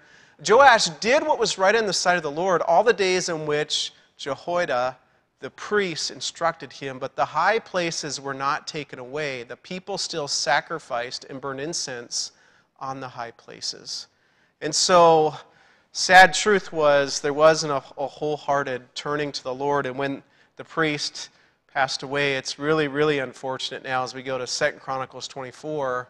It says, now after the death of this priest, the leaders of Judah came and bowed down to the king, and the king listened to them. Therefore they left the house of the Lord God of their fathers and served wooden images and idols. And wrath came upon Judah and Jerusalem because of their trespass. Yet he sent prophets to them to bring them back to the Lord, and they testified against them, but they would not listen. And this actually blows my mind away, and I think it goes back to this idea God gives grace, he gifts us things, but we don't respond in a right attitude and turning back to him. And I think this is the natural man. This is the human way. You know, God's getting us through, I believe, this virus, and there's still more to come, I'm sure, but we can't trample God's grace in this. We got to praise him and thank him. But this is it's hard to understand. This priest, Jehoiada, he has a son, Zechariah, I believe is his name. He comes along, and he's one of the priests and the prophets that comes, and he says to Joash, you need to turn. You've had these wooden things, you need to do these things. And you know how Joash responds? He kills him. He kills the son of the priest that helped take care of him. How sad. I mean, can you believe that? Such wickedness that really had turned his heart, and just so sad, and such a reminder. So much so that even those in Judah realized the treachery and all the things that took place there. And we read in verse 20, and his servants arose and formed a conspiracy and killed Joash in the house of Milo, which goes down to Silla. They actually killed him, took him back, buried him with the other kings, and his son started reigning. And that really gets us to where we're at today. And it's just, again, a sobering reminder. He was a good king, but he turned to be a bad king at the end there. And so it's just sad. But we're going to see here really the tragic trampling of God's grace. In chapter 13, verses 1-9, we see God's grace for Israel, for Jehoaz. Jehoaz was the son of Jehu. Remember Jehu? Jehu was the one that was told to go and take out Ahab and his descendants. And he did that, and he must have been we know he was quite the chariot driver, remember that? But he was faithful, but he was quite the military man. And so his son comes along here. And actually we see some pretty good things. We see some good things with him. But let's recap. We see the northern kingdom, the southern kingdom. And actually today we're going to see really the end of the northern kingdom, which we often call Israel. And so we have all that. I'm going to zoom in a little bit to see. This is the northern kingdom of Israel. These are the kings from Joash all the way down to Hoshea that we will cover today, although I can't cover all of them in fullness. But really we come to the end there, 722 BC, and the northern kingdom is going to end. Was there ever any good, godly kings of Israel in the north? The fact was there was none. And what was one of the biggest problems with Israel? It started wrong, didn't it? Jeroboam, the first, and we're going to see another Jeroboam today. But he started it. He didn't want them to go back to Jerusalem to worship. He set up those 2 different idols, those 2 different cities, and none of the other kings changed anything from that. And God's judgment ends up coming. Now, we do see God extending his mercy, and really Israel went further than they should have. Really, the line did. But that was just God's mercy and God trying to help and in all that way. But today we will see the conclusion. We will focus in on Joash, Jeroboam II, and then those are probably the main ones we'll focus in on today. But then in the southern kingdom, right along with that, we're talking about Joash. Joash was the good king at the start, and then the priest died, and he turned away and went to those wooden idols and things. And then Amaziah, his son's going to come on board. Uzziah, Jotham, Ahaz. Ahaz, probably, there's other ones, Manasseh, but Ahaz, and we're not going to be able to study him as much today. Ahaz becomes one of the most wicked kings of Judah. Ahaz is the one that he ends up altering the temple. He starts making it a pagan worship. He actually brings in, I believe it's the god Molech, and this statue that they put a fire unto, and they start offering their own children on this brazen type of statue. And just so wicked. As I talked with Micah on the way over here, we were talking about worshiping the Lord and music styles and all that, and I realized there's different styles and things, but one thing I said to Micah is we need to worship the Lord in the beauty of holiness. You know, what is the beauty of holiness? We know that Ahaz, he was changing that around big time. He took the brazen altar, or one of the things, he put it aside and made his own thing, and he started changing. We even know that the 2, remember they offered strange fire to the Lord, and what did God do? Strange fire was simply not taking the fire from right outside the temple and taking it in for the incense. They just started their own fire. It was quicker. They thought maybe it was better, a simpler way, very pragmatic. God ends up swallowing them up. And so it's very important we do worship the Lord in the beauty of his holiness, that we understand that our worship needs to be pleasing in his sight. The music, why do we sing the songs we sing? Why do we worship the way we do? We want to come back to that, worshiping the Lord in the beauty of holiness. And holiness means to be set apart, to be distinct, to be different. And so Ahaz really goes the other way, and that's all I'm going to talk about him today, but just a sad state there. And so we see here God judged Jehoahaz's sin here in verses 1 through 3. We read of him, and we'll read there in chapter 13. In the 23rd year of Joash, the son of Ahaziah, king of Judah, Jehoahaz, the son of Jehu, became king over Israel and Samaria and reigned 17 years, and he did evil in the sight of the Lord, and followed the sons of Jeroboam, the son of Nebat, who had made Israel sin. He did not depart from them. So again, we go back to that first king Jeroboam. He didn't depart from it. In verse 3, we read then, the anger of the Lord was aroused against Israel, and he delivered them into the hand of Hazael, king of Syria, into the hand of Ben-Hadad, this could have been the second or the third, the son of Azaliel, all their days. Remember this king of the Syrians? Not Assyria, but the Syrians. Remember, this was a bad dude. Okay, he reigned 43 years, reigned through many kings of Israel and Judah. And remember Elijah, when he anointed him, what did he do? He wept because he knew that this would be such an evil king and would cause all kinds of harm. And so this happens again here, and so the anger of the Lord comes about. And so I bring up this question. I brought this question up in our home builders class when we first started this series, but why would Jehoahaz think, and these other kings after him, that he could get away with evil when Jeroboam clearly did not? Why did he think that Jeroboam, like, we can keep this going, these 2 different altars, this wrong way of worshiping? Why did he think he could keep it going? Why didn't he change? Why didn't these other kings change and go back? You see this time and time again. Why didn't they change? Why do you think? What are some possible reasons? No fear of God? Yeah. He was set in his own ways. Miss Janie? So once you believe a lie, you follow it. That's very true. The deception that comes about, PK? I don't think they equated the struggles with the reality of what they were doing. Yeah. Didn't put two and two together. The struggles, the judgment, maybe, with reality of what they were doing, so the consequences. Yeah. And I say, we say that today too. I think ultimately it's pride, because he felt like, hey, I'm better than Jeroboam. I can do it in such a way, I'm going to prosper, we're going to be good, God will be a smile on my life now.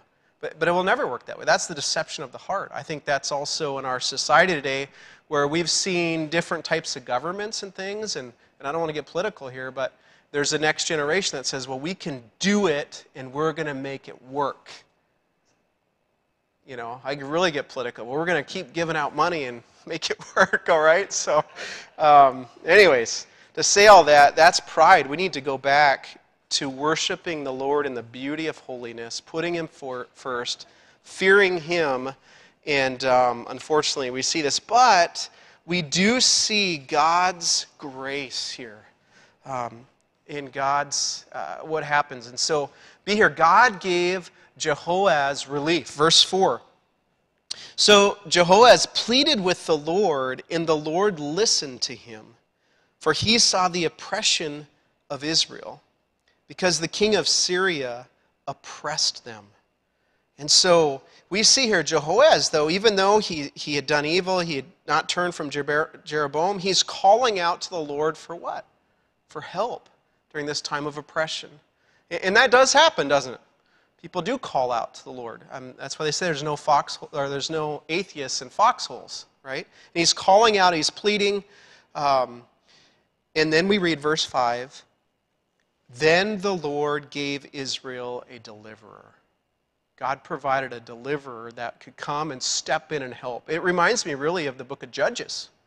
That, at that point, God would put them in slavery, captivity. They would call out to the Lord. God would raise up a judge. He would free them, and then they got back in that cycle and pattern of going through that. But God brings out a deliverer. And what's interesting here is the deliverer isn't mentioned, who it was. There's some different thoughts on this. One is that it was a king of Assyria that came in and attacked the Syrians from the north or from the side there, and so that gave relief to Israel, perhaps, maybe. Some say it was maybe Elijah, the second one. We'll see this king call Elijah a particular name, and that here later, one of the kings. So maybe, and perhaps it was Jeroboam the second who would come along. I don't know. Jeroboam the second, Israel expanded way back to that of what it had been to Solomon. But we don't know, but the point here is not about the man, the deliverer. The point is about who? The one who gives the deliverance, which is God. And God can step in, and here's something miraculous, God stepping in and helping in this way. And so God brought this deliverer, and we further read in verse 5, it says, so that they escaped from under the hand of the Syrians, and the children of Israel dwelt in their tents as before. Nevertheless, they did not depart from the sins of the house of Jeroboam, whom had made Israel sin, but walked in them. And the wooden image also remained in Samaria, for he left of the army of Jehoaz only 50 horsemen, 10 chariots, and 10,000 foot soldiers. For the king of Syria had destroyed them and made them like the dust at threshing. Now the rest of the acts of Jehoaz, all that he did and his might, are they not written in the book of the Chronicles? And so Jehoaz rested with his fathers. Then Joash, or Jehoash, a king of Israel, comes into play. And so really very sad to see what's taking place. So what do you think God thought about Jehoaz's treatment of his delivering grace? He gave the grace, he gave the deliverer, he helped with the oppression, he helped with that. How do you think God responded to that? And we don't just want to look at God's feelings and things, but ultimately God does have a heart. He is, that's again like stomping on that God's grace, that gift. And so probably, we know that when we sin against, one of the righteous response to sin is really anger. It is the wrath of God. And God is a holy God. And so that's why we need a deliverer. We need Jesus in that way. But but just sad to see he turns and then how he treats the grace of God. Then we go on, verses 10 through 25. We see God's grace for Israel with now Jehoash's son, Jehoash or Joash. Now here's again a time where the northern kingdom has a king that has the same name as the southern kingdom. Remember the first Joash we looked at earlier?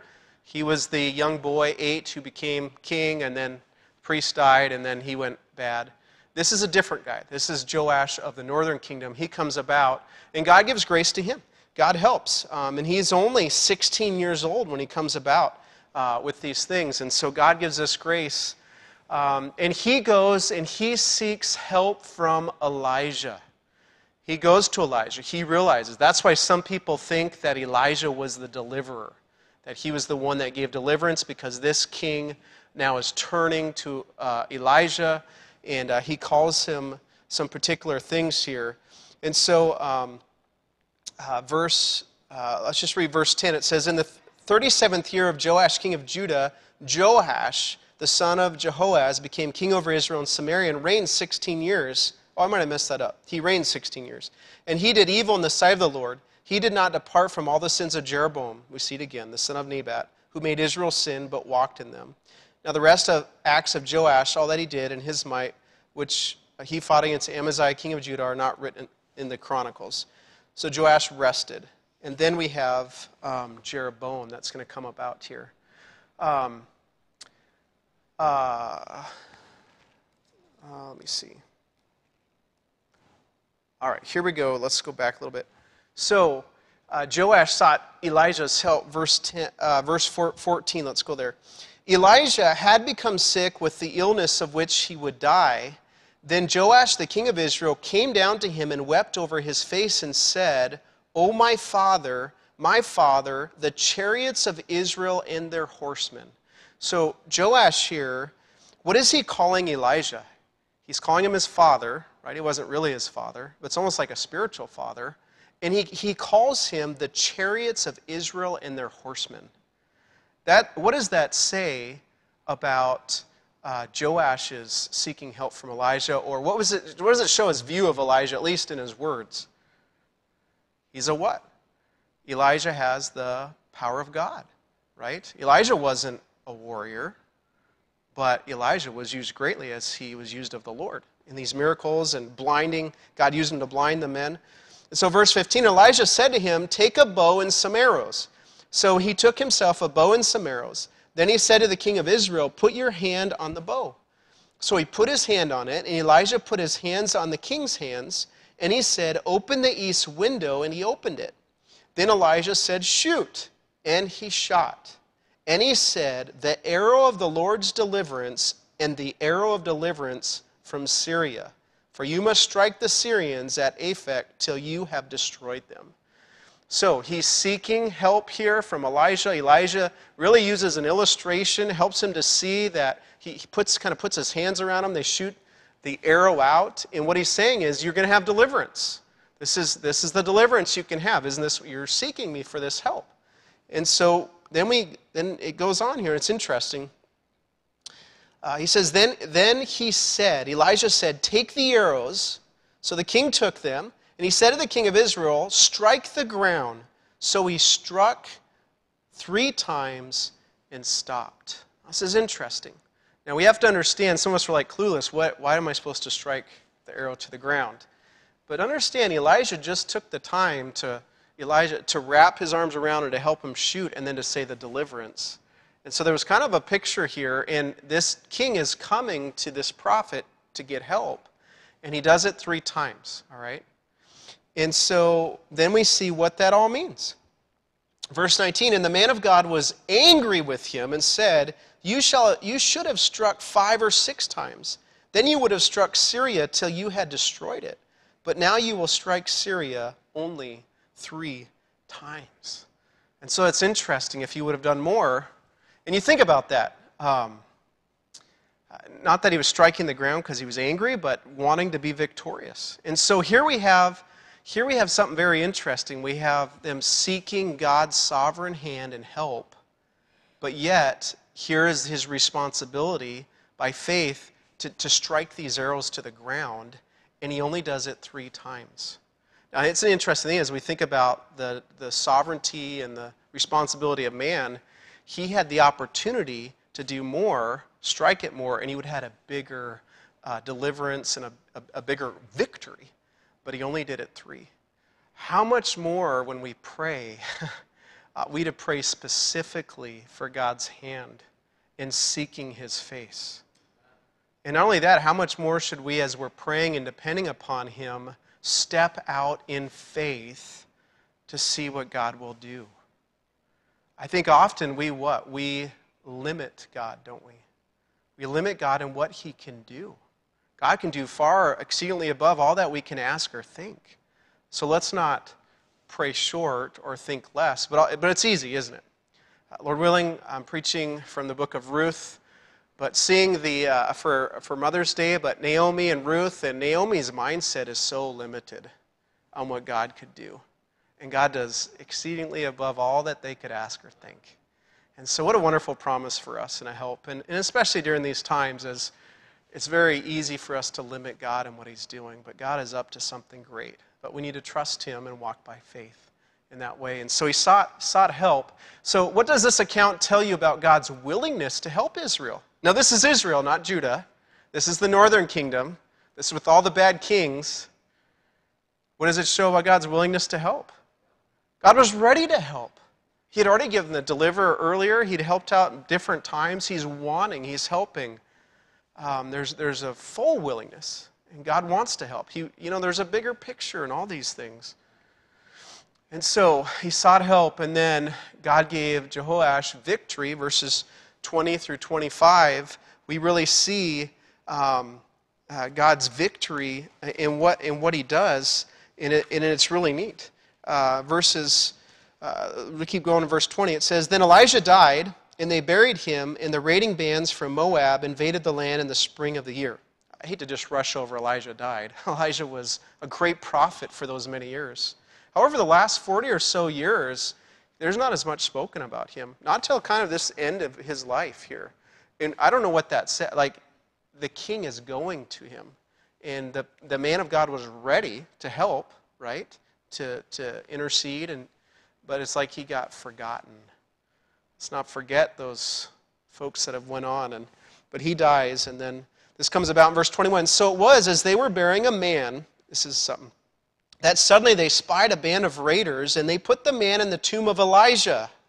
And when the man was let down and touched the bones of Elijah, he revived and stood on his feet."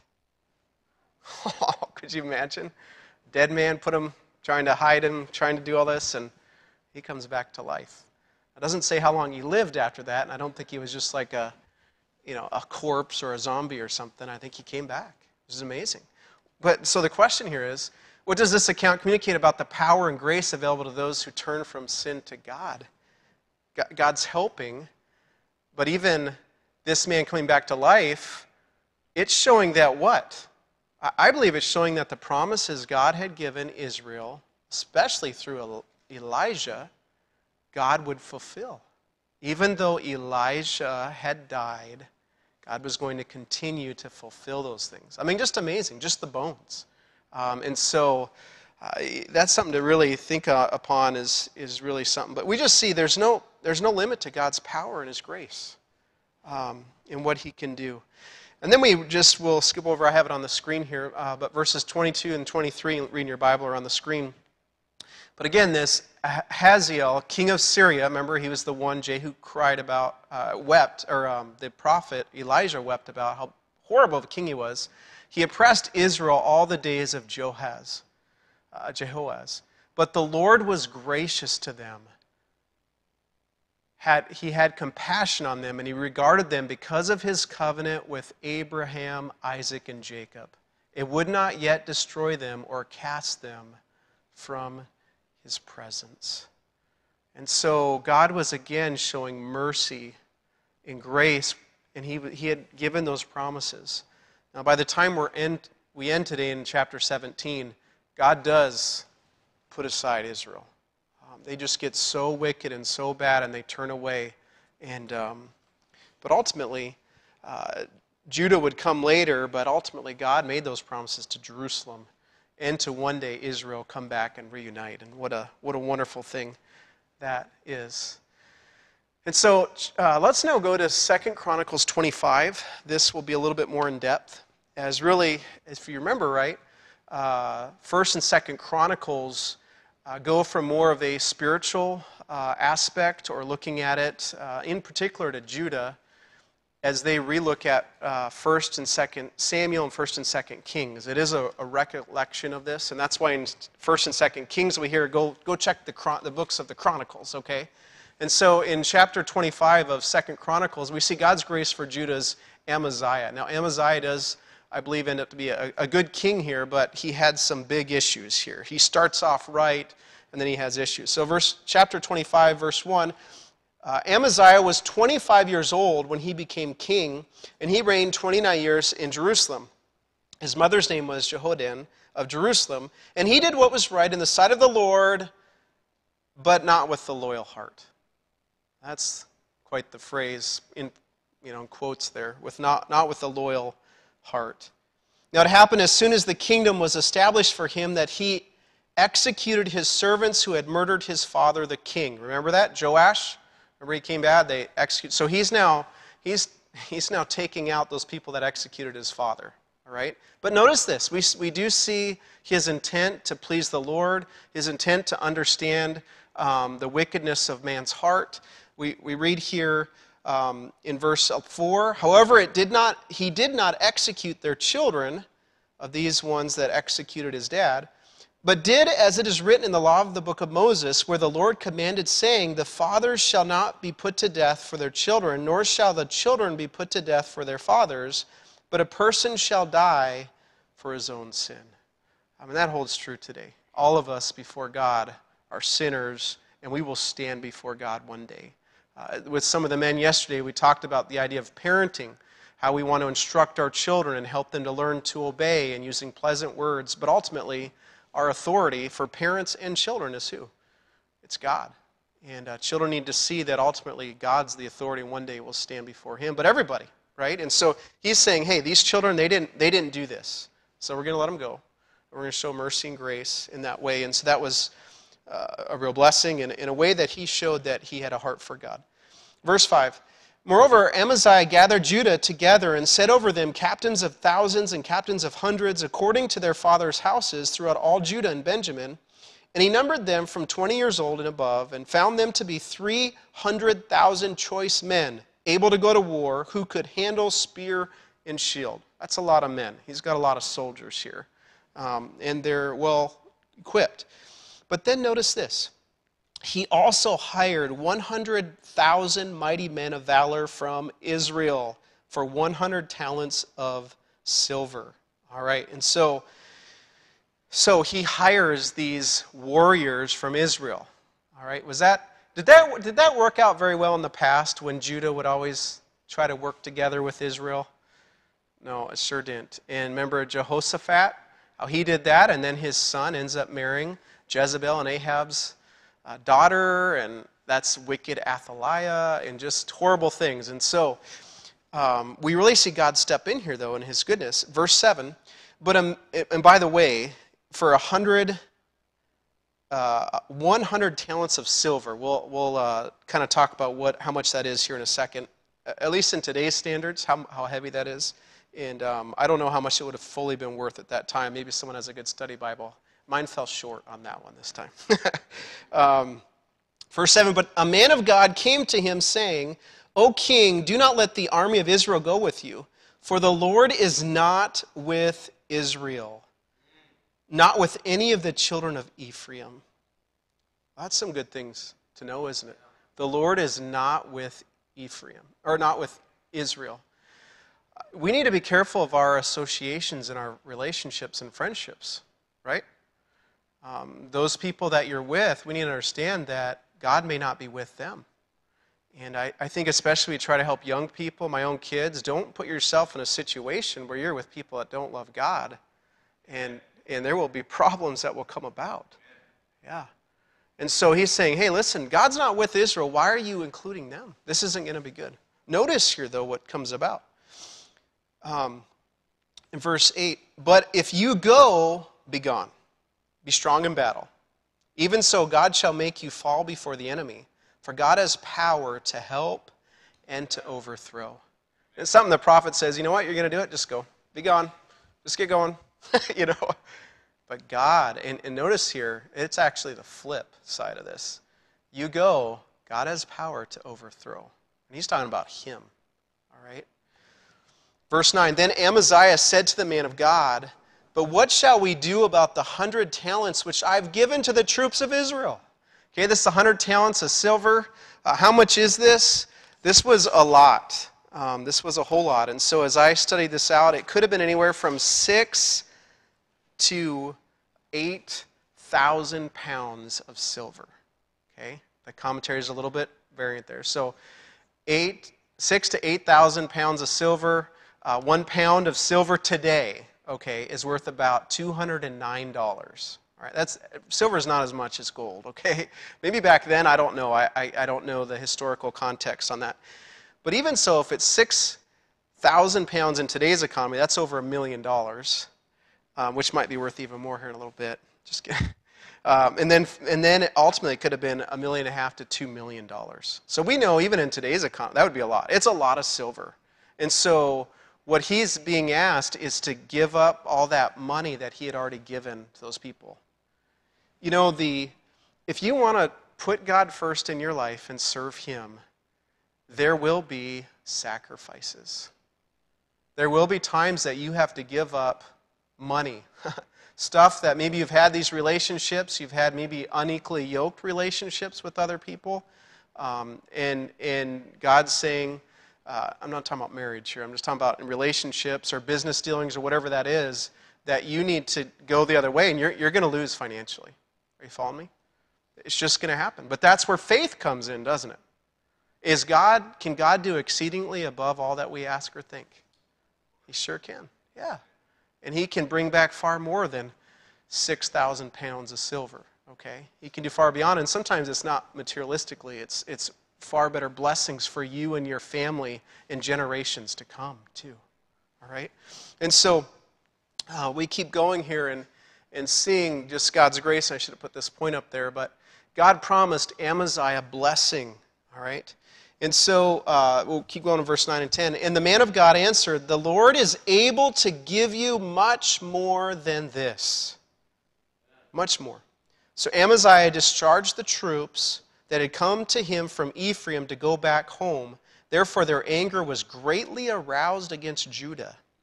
And they returned home in great anger. So they're upset. Why are they upset? They got paid off. I mean, they got paid for doing nothing. I mean, coming down, I guess. Why are they so upset? You know why they're upset? They wanted the spoils. They wanted to go in, conquer, and I get to grab stuff that I can take with me. So what do they end up doing? They get angry, and they go about Judah as they return, and they start spoiling those different cities in Judah and taking it away. Was there, with this spiritual decision of this king, was there ramifications in doing what was right? There sure was, wasn't there? Were people angry? Were people upset? Yes. Are you ever going to please everybody by following the Lord and putting him first? No. I can think of family members, friends, neighbors, coworkers, that as you put the Lord first, they're not going to understand. In fact, they're going to get angry at you. Because again, God hasn't opened their eyes to spiritual truth. They're not going to understand because these are spiritual things that come from the Spirit of God. So as believers, we should expect at times that people will not understand and they will get upset as we follow the Lord. We just got to expect that. We need to understand that. But is it worth it? He can give you far more, exceedingly more. And so if you want to stand up, if you want to follow the Lord, if you want to lead in a godly way, you just need to expect at times people are going to get upset. Okay? And not that we want to try to get upset or try to be do something goofy or weird or whatever. We don't want that.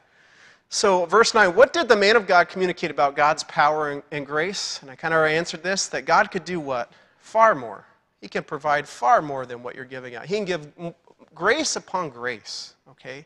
And he can help. And his power is at our disposal. He can do some amazing things.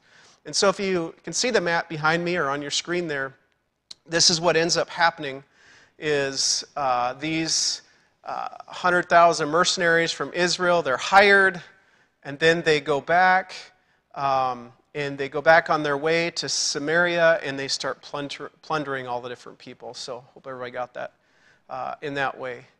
And so really God ends up giving victory. God said that God would give victory to Amaziah, and he did it the right way, did it God's way. Verse 11, then Amaziah strengthened himself, and leading his people, he went to the valley of Salt and killed 10,000 of the people of Seir. And also the children of Judah took captive 10,000 alive, brought them to the top of the rock, and cast them down from the top of the rock so that they all were dashed in pieces. Okay. Verse 13, but as for the soldiers of the army which Amaziah had discharged so that they would not go with him to battle, they raided the cities of Judah from Samaria to Beth Horon, killed 3,000 in them, and took much spoil. And so who's it going into? This is the Edomites. The Edomites, they were somewhat relatives of Israel, and I can't remember how that was exactly. But the Edomites, when he talks about the rock and things, you know what he's talking about? He's talking about Petra. He's talking about these fortified homes and shelters that were in the rock. In fact, you can go to Petra today, and you can go, and I don't know if it's limestone or something where they, a red stone, some type of stone where you can work it, and there's all kinds of caves and stuff inside of it. Yeah, something stone. But they go in, they get a great victory. God does an amazing thing. God provides. If only we could learn from those victories to keep trusting him and not taking his grace for granted. And Judah, they defeat the Edomites, marches 10,000 captives to Petra, where they cast them from the cliff. The Edomites, they trusted in that cliff. You can read Obadiah. Obadiah talks about the Edomites and how they thought they would never fall, they would never fail because they were from Petra. By the way, Jesus talks about Peter being a rock. You remember that? That's that word Petra. I believe it's the word Petra in Greek. And so, anyways, we can't trust in our own strength, our own fortification, whatever it is, our own bank account. We got to put our trust in the Lord, and they were able to overcome them. But I wish that Amaziah would have kept looking to the Lord, but unfortunately, what does he do? He goes and he takes the idols of the Edomites, and he takes them for himself and starts using them in his worship. God just did amazing, amazing things. But isn't it something, again, when God shows grace and mercy to us, and he helps us, and he blesses us, that in our blessings we can forget him. And actually our heart can be turned away from him. You know what? Count it all joy when you fall into diverse trials, various trials. Why? Because God is helping you to have patience, or that word can be translated endurance, perseverance, so that we can be a perfect work, that we can be complete. Why do we count it all joy? Because you know what Paul said? When I am weak, then am I strong. When we become so strong, or we get kind of high up there, it's easy for us to get prideful, forget our God, and our heart turns away from him. And so we ought to be praising the Lord. I mean, really. Not for the trials, not for the virus, but we ought to be saying, God, I'm thankful how you are changing me. You're growing me through this. You're growing my faith. And I hope that's the case. And I hope it doesn't. I hope once we get through this, we don't just divert back to our heart being not as tender to the things of the Lord. But unfortunately, we see Amaziah, and he turns to this idolatry, and it's very sad. You can look at verse 14 in your Bibles or on the screen, but it says, if you had been with Amaziah as he set up the idols from Edom, what would you have said to him? In verse 14, as he took these things, he set them up. What would you have said to him as he's setting up these different idols? I would hope, be like, you just realized you just conquered the people that had those idols? Yeah, they worked out real well for him, didn't they? Right? Didn't God say that he's the one that would give you victory? I hope that, by the way, I hope that we can lovingly confront one another in a private way. But that is one of the blessings of the church. Pastor talked about iron sharpens iron. Okay? That is a good thing. Spiritual confrontation, we ought to be thankful for that. Now, the Bible says you need to check your heart first, make sure your eye doesn't have a beam in it, that you don't have any wrong attitude or whatever in your own heart. But we ought to be growing and helping each other to grow in that way. And so, just amazing. So describe what Amaziah did to the grace of God that God had given him. He just took it and discarded it and said, okay, whatever, moving on with my new idols. It really is like a nice gift being thrown on the ground, stepped on and thrown back. Just sad, and God help us in that way. And then we read in verses 19 through 20, indeed you say that you have defeated the Edomites, and your heart is lifted up to boast. Stay at home now. This is the king of Israel saying to him, why should you meddle with trouble that you should fall, you and Judah with you? But Amaziah would not heed, for it came from God, that he might give them into the hand of their enemy, because they sought the gods of Edom. So Amaziah, his heart gets puffed up. He starts to boast. He says, you know what? I'm going to go take on Israel. We're going to go get the goods. We're going to go back after that 100,000 men that did those things. And the king says to him point blank, you're not going to win. In fact, you're going to be hurt big time. It's kind of like an older brother saying to the little brother, you know, I know you think you're big. I know you think you're something, like you took down your baby sister, but here I am, you know. And it's like the bigger brother is going to say, you're going to learn a pretty big lesson from this one, all right? And he does. But notice there, it does say that the Lord was allowing this, for it came from God. And so God loves you, and he will chasten you. He will discipline you. And so we realize that. And so if we look on the map again, we see here that Joash defeated Judah. He came down. Joash breaks into the temple, and he steals all the treasures. He breaks through the wall, the temple. He steals all these things. And Amaziah really started out well, but he wasn't loyal to the Lord, and there's all kinds of problems that come about. And then we read here, after that time, that Amaziah turned away from following the Lord. They made a conspiracy against him in Jerusalem, and he fled to Lachish. But they sent after him to Lachish and killed him there. Then they brought him on horses and buried him with his father in the city of Judah. And so just a sad thing. And I know we're running out of time. But then we see really God's grace for Israel's Jeroboam II. All right, the first Jeroboam was the one we speak of every time that started this whole evil worship of God. And so Jeroboam comes on the scene, and God really does some amazing things through Jeroboam. We read there that he did evil in the sight of the Lord. He did not depart from the sins of Jeroboam the first, the son of Nebat, who had made Israel sin. He restored the territory, though, of Israel from the entrance of Hamath to the sea of the Arba, according to the word of the Lord of God of Israel, which he had spoken through his servant Jonah, the prophet. Who is this Jonah guy? This is the Jonah that ends up going to Nineveh. By the way, this is the same Jonah. But God said he would do it. And isn't this something, even in spite of Jeroboam II's evil and wickedness and Israel's wickedness, Jeroboam expands the empire, the place there, to what it had been during the time of Solomon. And we see this, for the Lord saw that the affliction of Israel was very bitter, and whether bond or free, there was no helper for Israel.